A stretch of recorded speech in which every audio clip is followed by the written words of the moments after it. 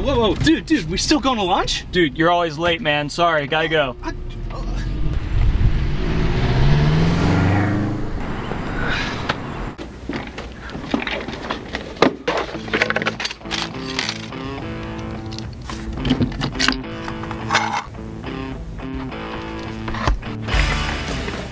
I built it. Hello everyone, it's Robert with SparkFun Electronics, and it is Friday, so that means we have another new Friday product post. So let's see what products we have for this week.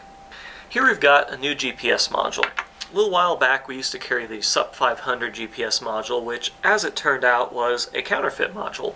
This is in fact the real thing, and it works significantly better than the other SUP 500 that we carry. This is the UP 501.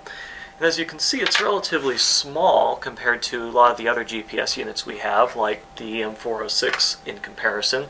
So it's a really small form factor. It can talk to a lot of satellites. It locks pretty quickly and low power consumption. So if you're looking for a nice compact GPS unit, you might want to check out the UP 501. One of the cool things about Arduino is their ability to use shields. You can take an Arduino, stack on the shield, and instantly increase the hardware capabilities of your original Arduino.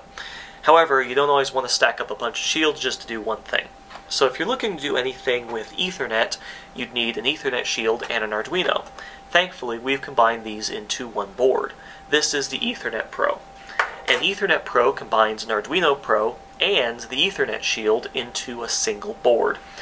This also uses the OptiBoot bootloader, which is the same one used on the Arduino Uno, and it just has a connector here for an FTDI or even our Atmega 8U2 board.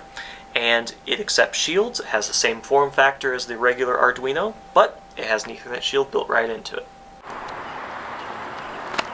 You're on time! Oh yeah, thanks to the sweet new watch kit we carry. It's got a pre-programmed pick, 7-segment display, and a sweet acrylic case. Awesome!